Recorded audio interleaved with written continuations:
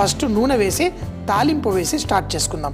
పులుసుల్లో కొంచెం నూనె వేసుకుంటాను, అంతేకాకుండా కొంచెం ఘాటుగా కూడా చేసుకుంటాను. ఎందుకంటే ఆ ఘాటు ఆ పులుపుని కూడా మనకి మంచి రుచిగా మార్చేస్తుంది. నూనె వేడెక్కిన తర్వాత దీంట్లో మనం ఆవాలు వేసి ఆవాలు చిటపట్లాడేదాకా మనం ఆగాలి. చిటపట్లాడినప్పుడు వచ్చే ఆ సువాసన, ఆ రుచి చాలా చాలా బాగుంటుంది. మనం ఎటువంటి పులుసు చేసుకున్నా అందులో కొంచెం మెంతులు వేసుకుంటూ ఉంటాం. మనం కాకరకాయ పులుసు చేసేటప్పుడు మాత్రం మెంతులు వేయకండి, ఎందుకంటే ఆల్రెడీ చేదు, అందులో మెంతుల చేదు మనకు అవసరం లేదు. వేరే పులుసుల్లో మనం కొంచెం మెంతులు వేసుకుంటే చాలా బాగుంటుంది. ఆవాలు చిటపట్లాడుతూ ఉంటే ఇందులో కొంచెం జీలకర్ర, అంతేకాకుండా ఇందులో వెల్లుల్లి రెబ్బలు కూడా ఇష్టం.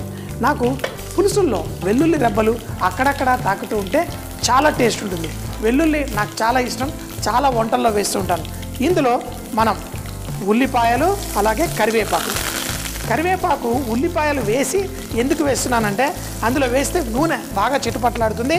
ఉల్లిపాయలు వేసి ఈ విధంగా చక్కగా వేయించేసుకుందాం. అయితే ఇప్పుడు మార్కెట్లో స్పూన్లు ఇలా సిలికాన్, ఇది స్పాచులా మనం క్లీన్ చేయడానికి ఇలా స్పూన్లు కూడా దొరుకుతాయి. ముఖ్యంగా నాన్ స్టిక్ వాటిలలో చేసేటప్పుడు ఈ స్పూన్ పెట్టి చేసుకుంటే మనకి గిన్నెలు పాడవు. అంతేకాకుండా ఈ శుభ్రంగా క్లీన్ చేయడానికి కూడా చేసేటప్పుడు ఈ స్పూన్స్ చక్కగా వాడుకోవచ్చు. ఇప్పుడు వెల్లుల్లి రెబ్బలు కూడా లైట్గా రంగు వచ్చింది. ఇందులో మనం కొంచెం ఉప్పు కూడా వేసేసుకుందాం. ఉప్పుతో పాటు నాకు ఇందులో ఈ కాకరకాయ ముక్కలు ఏవైతే ఉన్నాయో ఈ నూనెలోనే మనం కొంచెం వేసి లైట్గా దీంట్లో కుక్ చేసుకుందాం. కాకరకాయ ముక్కలు లైట్గా వేగితే బాగుంటుంది. ఇప్పుడు ఆ ఉల్లిపాయలతో పాటు ఈ కాకరకాయ ముక్కల్ని కూడా కొంచెం సేపు వేయించేసుకుందాం. అలా వేయించుకునేటప్పుడు మీరు దీన్ని మూత పెట్టేసి ఒక 4-5 నిమిషాల పాటు కుక్ చేస్తే అవి తొందరగా కూడా కుక్ అవుతాయి. అందులో ఆ తేమ వచ్చి దాన్ని కుక్ చేసిన తర్వాత తీసి మరొక్కసారి లైట్గా వేయించి అప్పుడు దాన్ని ఎలా చేసుకోవాలో చూద్దాం. ఈ కాకరకాయ చూడండి, ఇలా స్లోగా మంచి లైట్గా దూర రంగు వచ్చేంత వరకు వేయించుకుందాం. ఇలా మూత పెట్టి చేయడం వల్ల మన కాకరకాయ కూడా చక్కగా ఉడుకుతుంది. ఎంతో పర్ఫెక్ట్గా ఉల్లిపాయలు కూడా లైట్గా వేగాయి. ఇప్పుడు ఇందులో కొంచెం పసుపు, అలాగే దీంట్లో ఇంగువ, దీంట్లో కారం, పులుసులో కావాల్సిన ధనియాల పొడి, కొంచెం జీలకర్ర పొడి అన్నీ వేసుకుంటాను. కానీ పులుసులో అన్నిటికంటే ముఖ్యమైనది ఏంటి, మనకి చింతపండు పులుసు. ఇందులో మనం చింతపండు పులుసు కూడా పోసి ఇప్పుడు చూడండి దీంట్లో ఆ టమాటాలు కూడా మనం వేసేసుకుందాం. ఈ చాప్ చేసిన టమాటాలు ఇందులో వేసి ఇందులో ఆ కాకరకాయ ముక్కలు వీటన్నిటిని కూడా మనం స్లోగా కుక్ చేసుకోవాలి. ఇందులో తగినన్ని నీళ్లు పోసుకొని మనం స్టార్ట్ చేసేద్దాం. ఇప్పుడు చూడండి నీళ్లు పోసి ఇప్పుడు ఈ పులుసులో మనకి ఆ కారపొడి, ధనియాల పొడి ఇవన్నీ వేయడం వల్ల కొంచెం చిక్కదనం కూడా వస్తుంది. సో ఇప్పుడు దీన్ని చక్కగా ఒక 10 నిమిషాల పాటు స్లోగా కుక్ చేసుకుందాం. ఇందులో మనం పచ్చిమిరపకాయలు, అలాగే చిట్టి ఉల్లిపాయలు మనకు సాంబార్లో అన్నిట్లో వేసుకుంటూ ఉంటాం, చాలా చాలా బాగుంటుంది. కానీ ఈ షాలెట్స్ అనే ఈ చిట్టి ఉల్లిపాయలు చాలా రుచిని అందజేస్తాయి. నాకు పులుసుల్లో ఉల్లిపాయ కొంచెం పెద్దగా అన్న కట్ చేసి వేసుకోండి, లేకపోతే ఈ చిట్టి ఉల్లిపాయలన్నా హోల్గా అంటే ముక్కలు కట్ చేయకుండా ఇందులో వేసుకుంటే ఆ వెల్లుల్లి, ఆ చిట్టి ఉల్లిపాయలు మనకి చాలా టేస్ట్ వస్తుంది. ఈరోజు ఎట్లాగో స్ప్రౌట్స్ కూడా వేయబోతున్నాం, కానీ ఈ స్ప్రౌట్స్ ఇందులో ఎక్కువసేపు కుక్ చేయకూడదు. మనకి కేవలం 3 నిమిషాల కంటే ఎక్కువ కుక్ చేయకూడదు. ఇప్పుడు నాకు ఈ పులుసు కావలసిన ఆ టమాటాలు పూర్తిగా కుక్ అయిపోవాలి. అంతేకాకుండా ఆ చింతపండులో ఉన్న ఆ పచ్చితనం కూడా మనకి వెళ్ళిపోవాలి. అలా వెళ్ళాలి అంటే దీన్ని మరోసారి మూత పెట్టేసి మనం కుక్ చేసుకుందాం.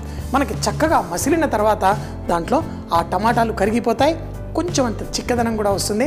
అప్పుడు టేస్ట్ అదిరిపోయేలా ఉంటుంది. కొంచెం సేపు ఉడికి చిక్కగా అయిన తర్వాత అప్పుడు బెల్లం, మన స్ప్రౌట్స్ అన్నీ వేసుకుందాం. ఎందుకు ఇలా కుక్ చేస్తున్నాను అంటే నాకు టమాటాలు అన్నీ ఇందులో కరిగిపోయినట్టు అవ్వాలి.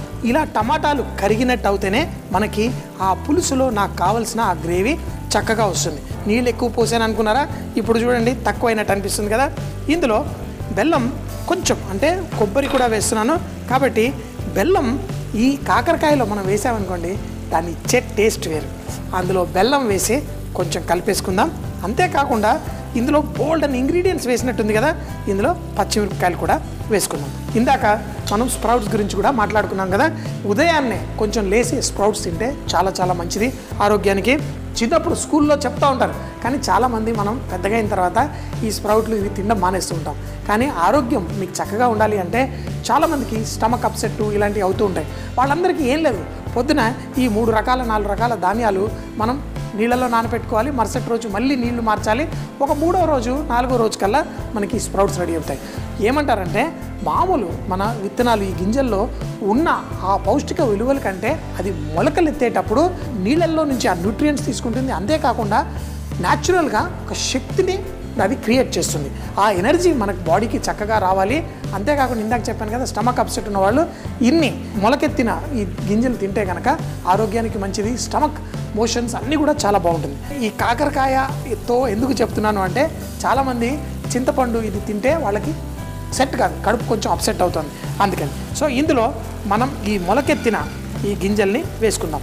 మొలకెత్తిన గింజలు మహారాష్ట్రియన్ వంటల్లో చాలా ఎక్కువగా చేసుకుంటూ ఉంటారు. సో దీన్ని మనం వేసుకున్న తర్వాత దీంట్లో కొన్ని నీళ్లు వేసుకుందాం. మరి కొంచెం పడుతుంది. ఇలా నీళ్లు 2-3 సార్లు వేస్తాం. అది చిక్కగా అవుతుంది, పలసగా అవుతుంది, చిక్కగా అవుతుంది.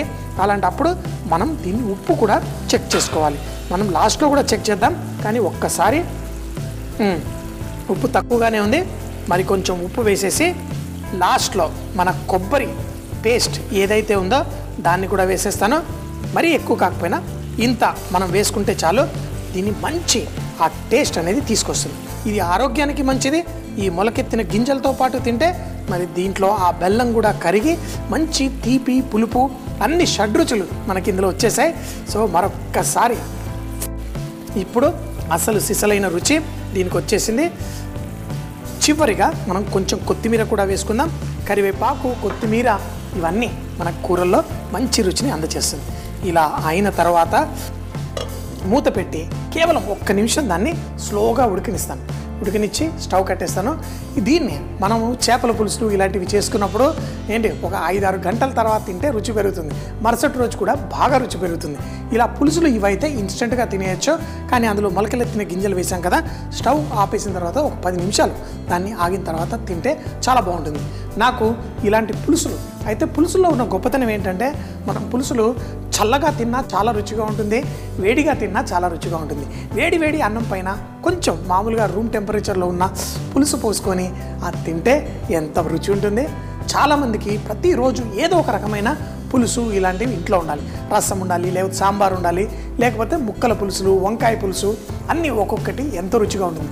ముఖ్యంగా వెజిటేరియన్ వంటల్లో మనం ముద్దపప్పు ఇలాంటివి చేసుకున్నామంటే పక్కన ఏదో పులుసు. ఇంకొకటి ఏంటంటే ఈ పులుసులు చేసినప్పుడు అన్నంతో కంటే నేను దీన్ని అంచుకొని బాగా తింటాను. పెరుగన్నం పిచ్చోండి నేను. పెరుగన్నం ఎంత ఎక్కువగా తింటానంటే ప్రతిరోజు లీటర్ పెరుగు నేను ఒక్కడే తినేస్తాను. ఆ అన్నం పెరుగన్నంతో పాటు ఈ కొంచెం ఘాటుగా ఉన్న ఈ పులుసు కూరలు చేసుకొని నంచుకొని తింటుంటే ఆ పెరుగన్నం ఇది ఎంత రుచిగా ఉంటుందో. ఆ పెరుగన్నంలో ఒక అద్భుతమైన రుచి వచ్చేస్తుంది.